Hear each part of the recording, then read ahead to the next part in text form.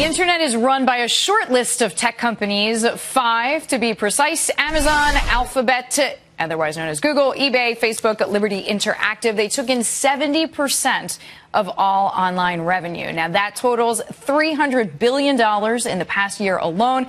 Matt Wittheiler is here from Flybridge, Katherine Timpf, National Review, and, of course, a Fox contributor, and Scott Kernitz, founder and CEO of Keep.com.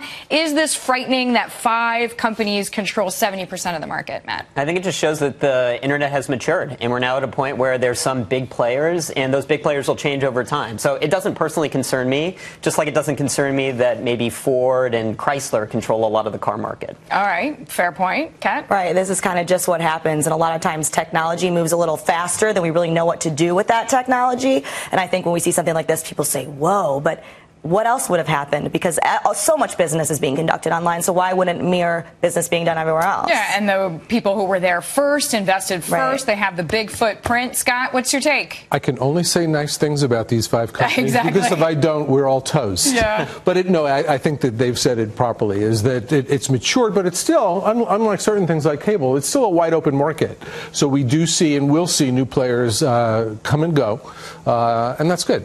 So let me ask you then, if this is the mature business, virtual reality seems to be still maturing, still in process. Right. And Google is saying, we're going to give free equipment to schools, these headsets, where they can really go around the world. I mean, from the Great Wall of China to the face of Mars and back. So Google's saying, we'll give it to you free for the first year, then schools you have to pay up. But what do you think of this? Cooler than a textbook anyway, right? So virtual reality is for real. It's coming. And the fact that they do it with a phone and cardboard versus Oculus, which is more sophisticated equipment, is goodness. The fact that they're getting it into the schools now is brilliant. So they're using previous market forces and power. So that's an interesting issue to capture the new market called education, where we're not going to use textbooks and other things. So the cynic's view is just like they didn't know what else to do with this thing. The gamers were saturated. Let's go push it on schools. No. Not a chance. I mean, Apple did this playbook in the 90s with computers in classrooms. And what happens?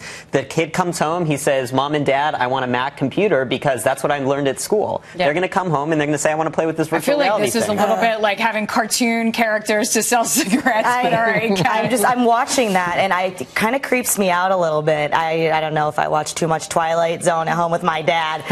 But we just, I don't know. What if we can do everything via virtual reality? No one does anything. Then we're all done for. And then you're just sitting in a classroom instead of actually saving for a trip to China. I really like to read books, too. Paper books. Isn't that crazy? You better do it very fast. Wild? Exactly. I read one today. You better do it fast because they're going to disappear. Although actually, you and Jeff Bezos can sit down over a paper book in Seattle since they're open in a bookstore. Why not? Thank you all. That is Matt and Kat and Scott.